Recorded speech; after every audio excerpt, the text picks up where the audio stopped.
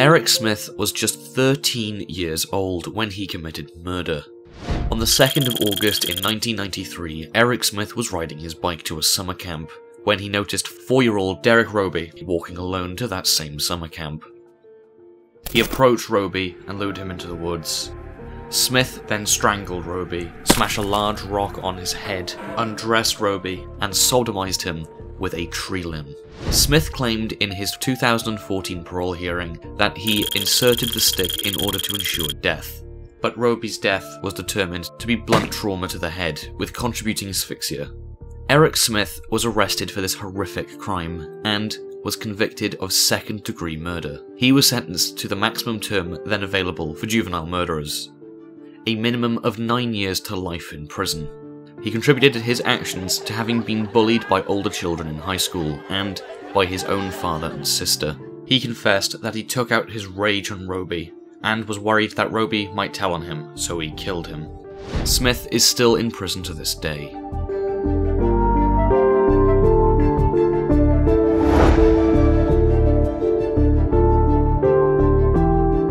The shock turned to disbelief when it had emerged that James had been brutally murdered by 2 10-year-old boys, Robert Thompson and John Venables. On the 12th of February 1993, a 2-year-old toddler by the name of James Bulger was savagely beaten to death by 2 10-year-old boys at the time, John Venables and Robert Thompson. This case caused great public outcry, as Venables and Thompson became the youngest convicted murderers in the UK. CCTV surveillance showed the 2 boys scouring and observing children, apparently selecting a target. When they fixed their eyes on 2-year-old James Bulger, the 2 boys took him out of the shopping centre while Bulger's mother was momentarily distracted. What followed next was a sickening beating. Venables and Thompson dropped Bulger on his head early into their 2.5-mile journey. When the boys arrived at the rail tracks, they began torturing James Bulger. The 2 boys threw paint in the toddler's left eye, kicked and stomped on him, threw bricks and stones at him, and dropped an iron bar on his head.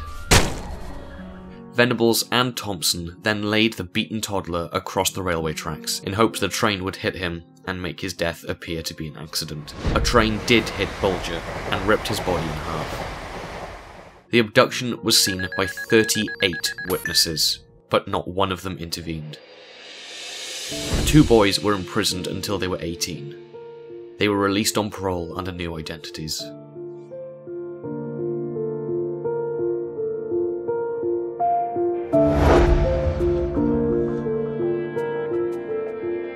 David Brom grew up in Minnesota to a Catholic family and was only 16 years old when he committed multiple murders.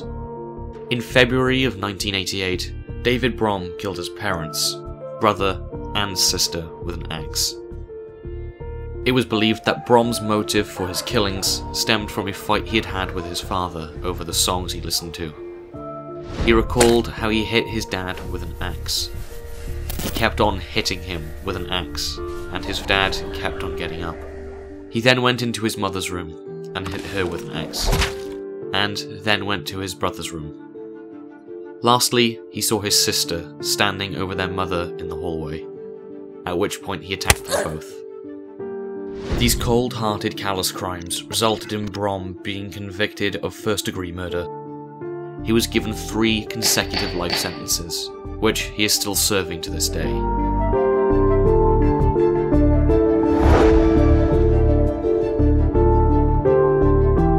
At the age of just 15, Kipland Kinkle, a student at Thurston High School in Oregon, was expelled for being in possession of a loaded, stolen handgun that he had bought off a friend.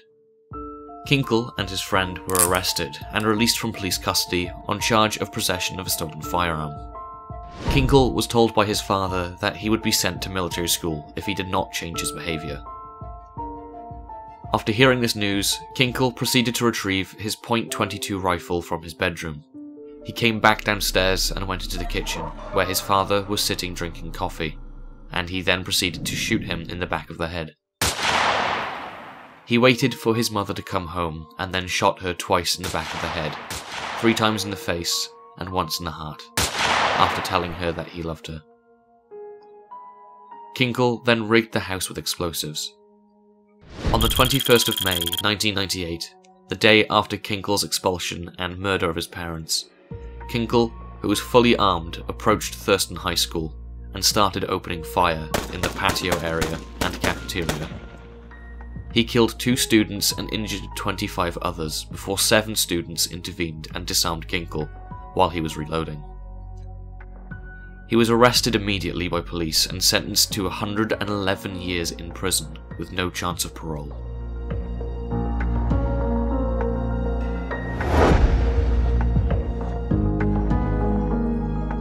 As a teenager, Edmund Kemper was already showing signs of a sociopath.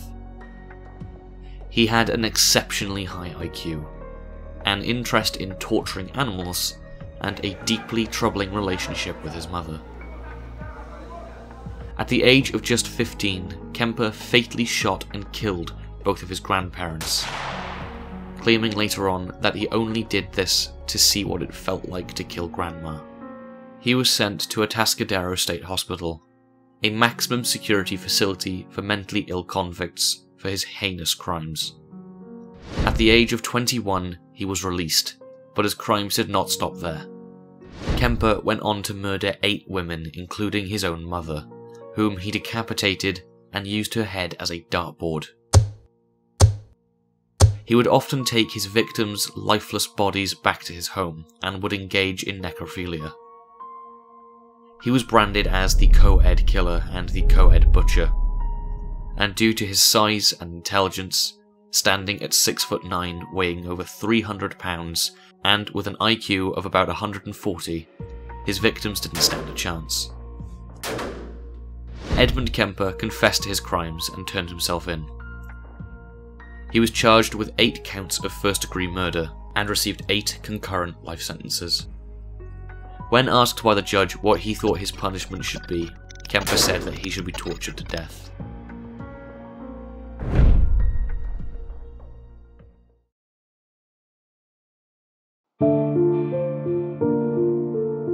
Thank you so much for watching. If you enjoyed, please show your support by leaving a like and sharing this video, as it really does help us a lot.